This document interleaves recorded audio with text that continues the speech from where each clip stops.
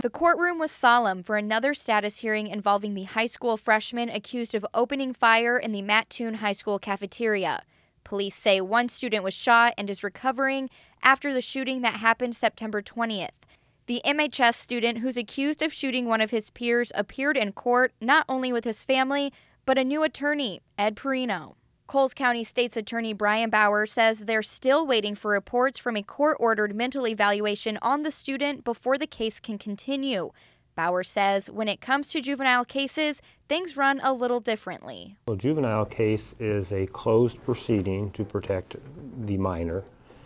It is started with a petition for adjudication, which is somewhat similar to an information in a criminal proceeding, and the court goes through and makes a determination of adjudication, which would be like a trial.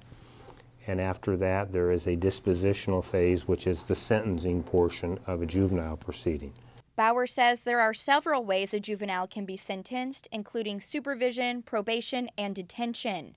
Today, the judge ordered the MHS student to stay in an Illinois juvenile detention facility until his next court appearance on November 17th.